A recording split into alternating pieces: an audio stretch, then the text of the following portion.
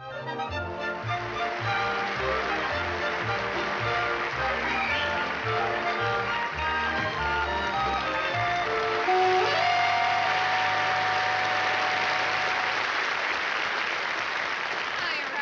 sweetheart, I see you have my favorite dessert, chocolate fudge cake. Yeah, but it's not for you, Ralph.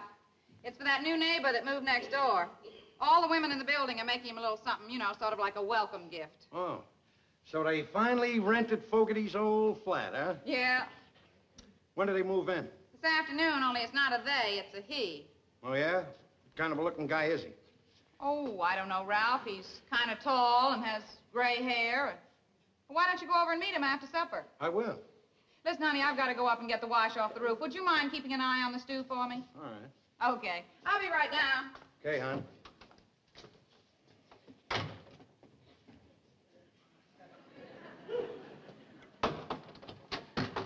Hey, go, Ralphie.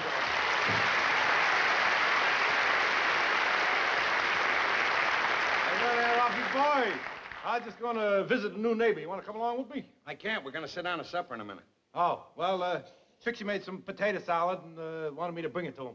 Oh, Alice made him one of those chocolate fudge cakes. Oh, yeah? Boy, our wives are getting to be a couple of regular welcome wagons. Well, I guess they feel sorry for the old guy living alone like that, you know. What, he's an old guy? Well, I don't know. I haven't seen him, but she says he's got gray hair and that he lives alone. Probably a widower or something. Oh, yeah. You know, that must be murder. Living alone like that, coming home from work, nobody there. Well, I know. I think I know sort of what it must be like. I had an old uncle that was a bachelor, you know. Every time he come home from work, nobody there. But what made it worse was he was a night watchman, see? Even when he went to work, there was nobody there. You know, we don't realize how lucky we are. At least when we come home every night, there's somebody there. Yep. Every night, there's always somebody there. Some nights there's two of them, Trixie and her old lady. Yeah, but you know in your heart and soul, Norton, that you wouldn't trade your place with that guy next door for anything in the world. Well, I'll tell you one thing. There's one consolation. He won't be living alone much longer. What are you talking about? After he eats Trixie's potato salad, he'll be needing a new nurse, and he won't be living life. Well, guy like that, I'll tell you what. Why don't we go after supper? We go next door and play a game of checkers with him. You know, old guys like games like that. Good idea. Yeah? Oh, pardon me, I was,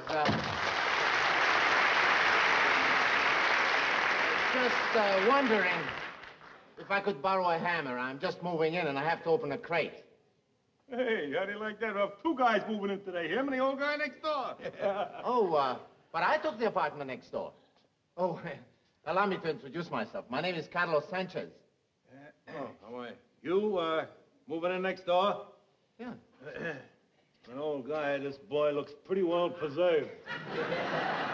You don't exactly look like the type that cares for checkers either.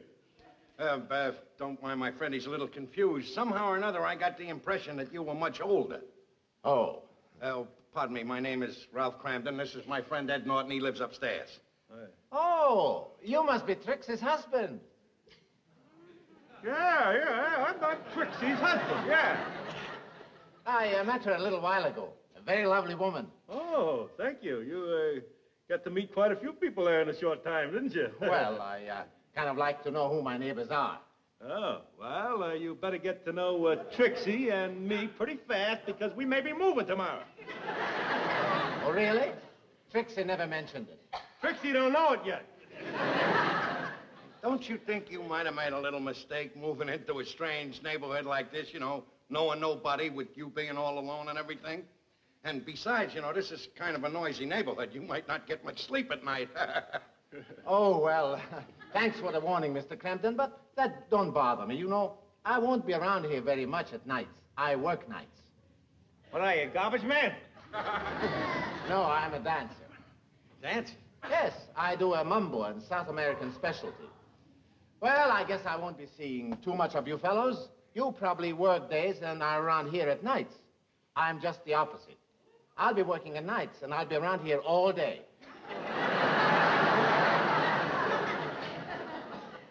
You mean That while we're working in the daytime, you're gonna be around here all the time?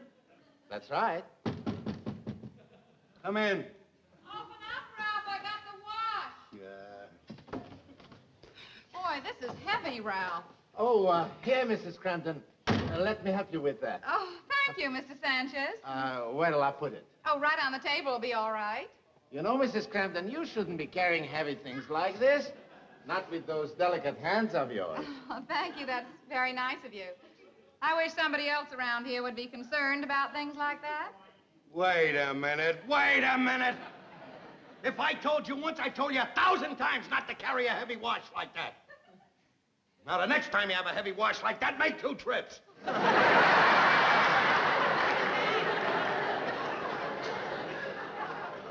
Thanks. Here, Mrs. Crampton, you must be tired. You better sit down. Oh, thank you, Mr. Sanchez. And, by the way, Mrs. Crampton, if we're going to be neighbors, stop that Mr. Sanchez. It's Carlos. Oh, all right, Carlos. By the way, what about having supper with us He tonight? can't have supper with us tonight. He's opening some crates in there. That's what he come in here for, a hammer. I'll get it for you right now, pal. Here's your hammer. And if you don't mind, hasta la vista. Well, I guess I better be going. And, thanks for the hammer, Mrs. Crampton. What are you thanking her for? I gave it to you. Oh, yes. Thanks, Mr. Crampton. All right, casa mañana. Mr. Norton, give my best to Trixie. Supper for Alice. He certainly is sweet, Ralph. Such a gentleman.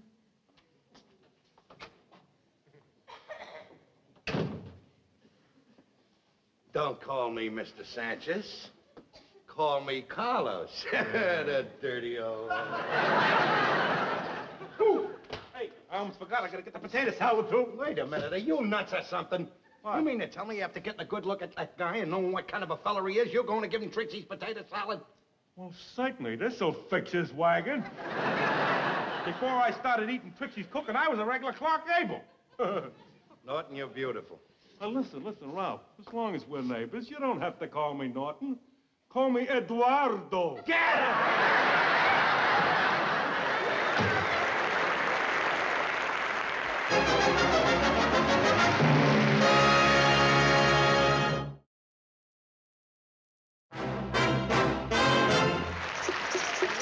Together, left step together, last step together. That's right. You're doing it very well, girls. That's wonderful. You're doing it better every day. Now, I'm going to put on some Mambo music, and we'll see how it sounds with that. Then tonight, you can try it with your husbands when they come home. Let's see, what have we got here? Tito Rodriguez, claves for Mambo. Oh, pardon me, Carlos. You think I have the hip movement all right? Oh, that's fine, Mrs. Moneycutter. That's just fine. You are going to be a wonderful Mambo dancer. All right, here we go.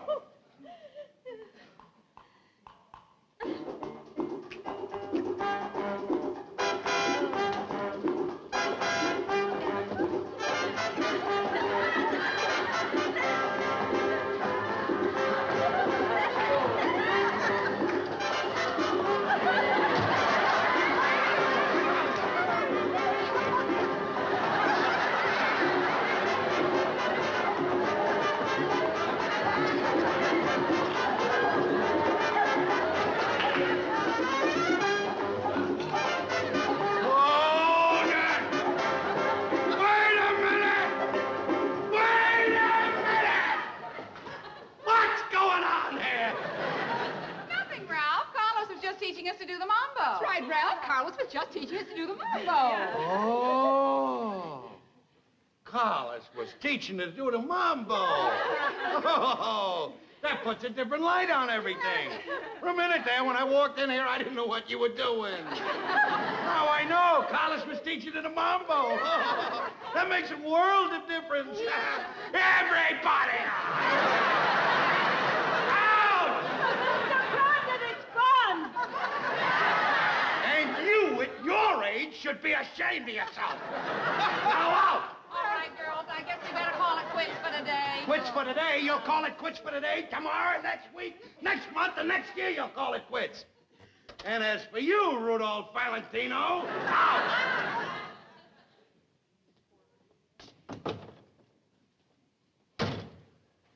What is the matter with you, Ralph? What's the matter with me? What's the matter with me, Alice? I come home from a hard day's work and you're going like this, and you want to know what's wrong with me? Oh, Ralph. Don't you owe Ralph me? How long has this been going on? Only a few days, Ralph. When Mrs. Stevens found out that Carlos was a mambo dancer, she asked him if he'd teach it to us girls. Oh, Mrs. Stevens asked him if he'd teach it to you girls. A mambo dancer has to move in next door. It couldn't be a cook or a chef so he could teach how to cook. Listen, Ralph, what's so terrible about learning to do the mambo? Everybody does it now. Everybody does it, Alice? Everybody does it? Well, I don't mean everybody. You said Ralph. everybody I just does meant it. I don't know anybody does the mambo. I don't do it. Norton doesn't do it. My grandmother never did it. Tell me everybody does it.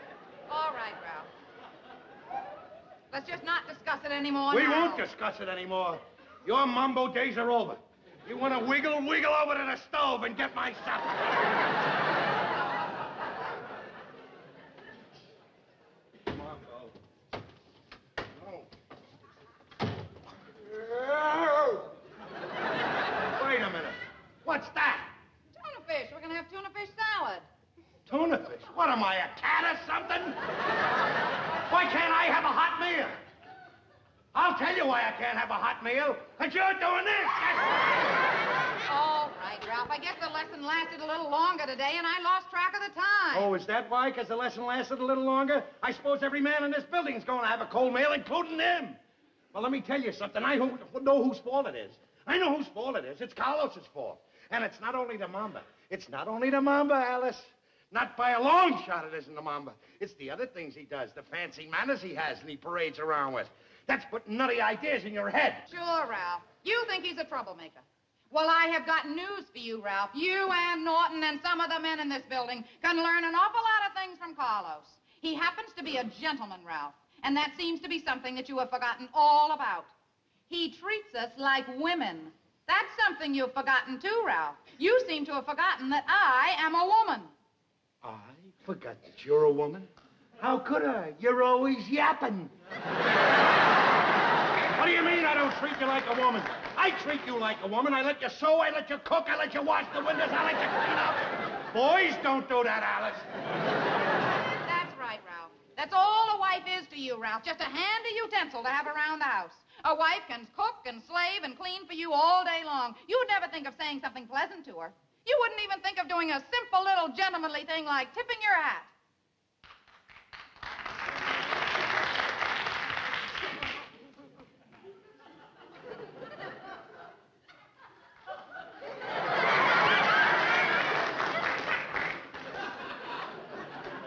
Now, get my supper!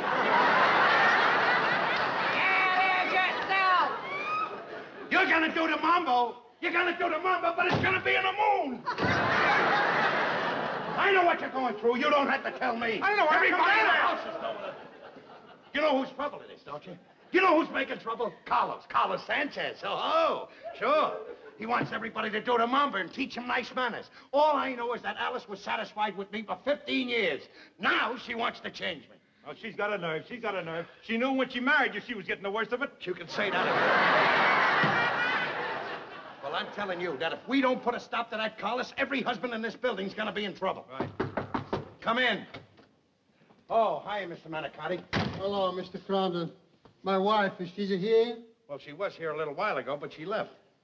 She leave a note on the kitchen table. She's coming down here for mambo lesson. That woman is driving me crazy. All she think about is mambo. There you are, Norton. She's crazy. Sure. All day long, she make it like this and like that.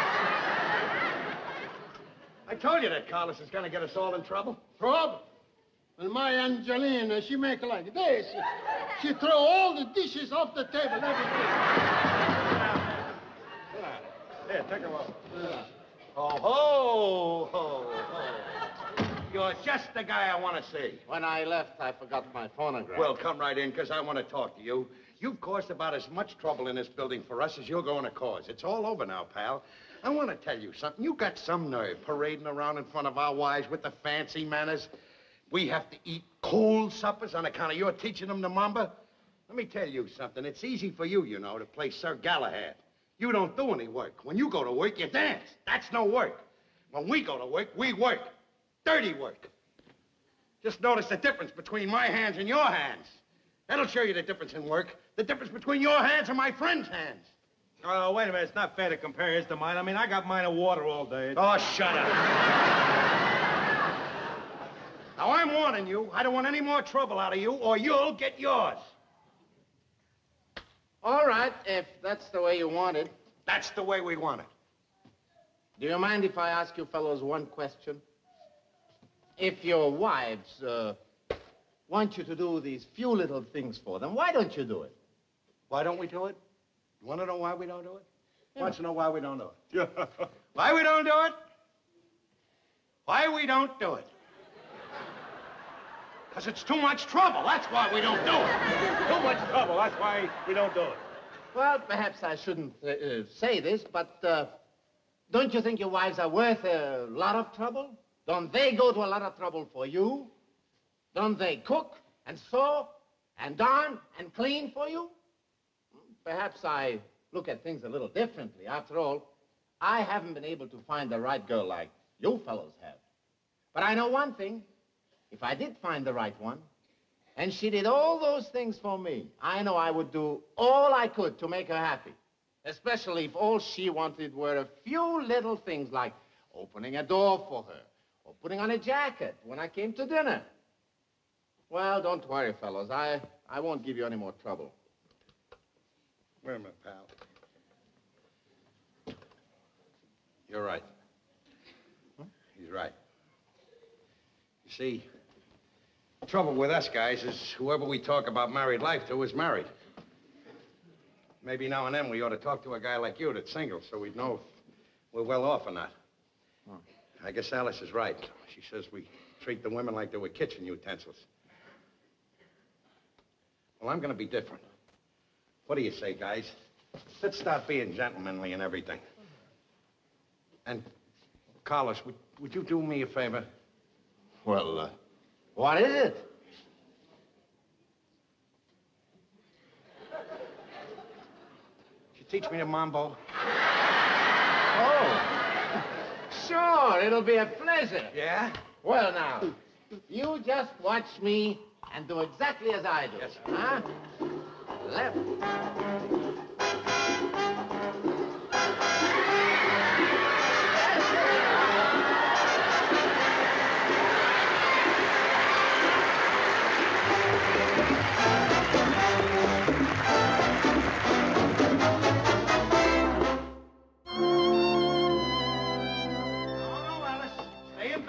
Stay in bed, sweetheart. Don't forget, it's early Sunday morning. We don't have to be to church till 11 o'clock. You just stay in bed, and I'll fix breakfast and serve you in bed. But, Ralph! Now, tut-tut, sweetheart. Just lay there and relax, hon. All right, now. Let's see, now. Where are the pots? Alice? I'll get one for you, Ralph. All right. Here. Thank you. Now, Ralph, look. back Would to you bed. just please let me make the Back breakfast. to bed, Betty bye. This is your day to relax, sweetheart.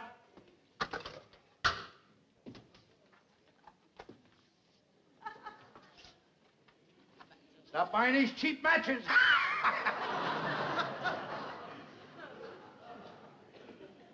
Alice, where's the oatmeal? Now, all you have to do is tell me.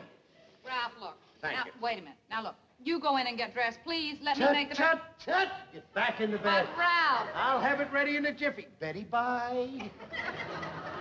Oh, you're a good one.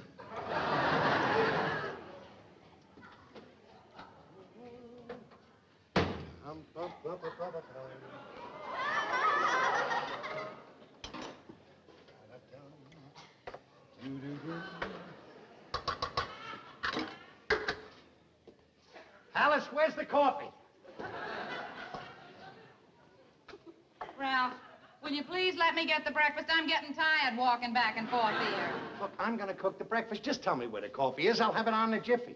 It's right on top of the icebox, Ralph, in that can. But please, I don't want to have breakfast in bed. Honestly, I'd be much more comfortable out here. All right, sweetheart. A lady's wishes are my desire. Sit right down. Sit right there, and I'll have everything fixed in a jiffy. Well, Ralph, What? while you're fixing the breakfast, I'll just go in and make the bed. No, stay right here while the oatmeal's cooking. I'll go in and make the beds. Alice, where are the sheets?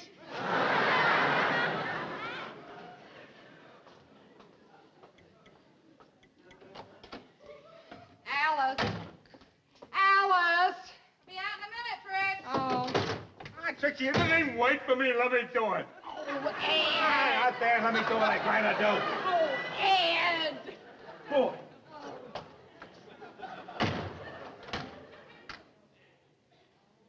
Bring me into madame.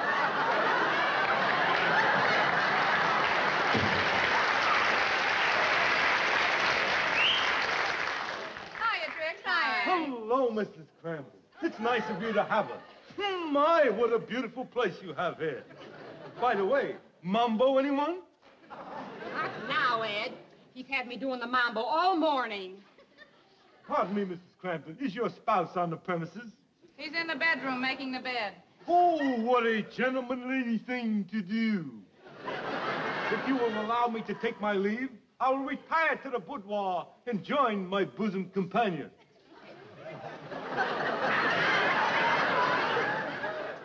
Well, Alice, we wanted them to be gentlemen, but this is terrible. Now, what are we going to do? I don't know, Trix. Like they say on that television show, we asked for it. I think we're going to get it, too. I'm telling you something. Ralph has been driving me absolutely crazy in the past couple of days, pushing chairs onto me and opening doors for me. And now, just because it's Sunday morning, he's absolutely wearing me out making my breakfast.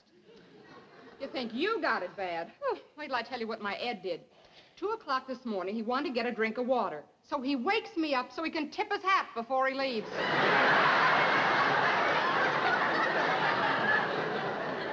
Now, really? Yeah. I tell you something, Trix, if he... Oh, how do you do, Mrs. Norton? Good morning. Would you care to partake of some breakfast with us? Thanks. Won't you sit down? Here you are. Sit down, girls. There we go. I'll have it for you in a jiffy.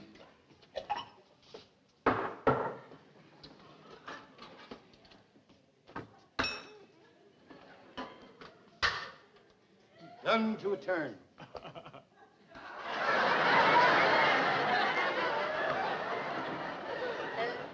There you are. Roll that around your mouth. Ed, why don't you take this? Oh, no. It's gentlemanlike to wait. I may wait till tomorrow. Is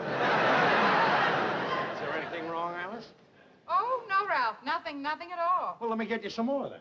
No, Ralph. What? Please. Please, Ralph, don't do any more cooking for me. And if you don't mind, would you do me another favor? Please don't push any more chairs under for me, and don't open any doors, and please don't tip your hat anymore either. Well, I don't understand this. I thought you wanted me to be a gentleman. Well, I thought that's what I wanted too, Ralph. But I found something out. I found out I've been a pretty lucky girl. 15 years ago, Ralph, I married a man who was absolutely perfect for me. Only I haven't had sense enough to realize it. Would you mind doing me a big favor, sweetie? Would you go back to being the way you were? Want me to go back to the way I was? You too, Ed. Go back to the way you were. You mean it, too? Open the door. I want to go home. I'll see you later, Alice. Okay, Wait a minute. Come back here. Things are like they used to be. Follow me. Are you, sure that you want me to go back to the old Ralph Cramp? I'm sure. All right, then listen to this. Get something in your head, Alice. I'm the king here, remember that. This house is my castle. I'm the king. Remember that. King. You are nothing, a peasant. This is my house, my castle. I'm the king. Get my breakfast.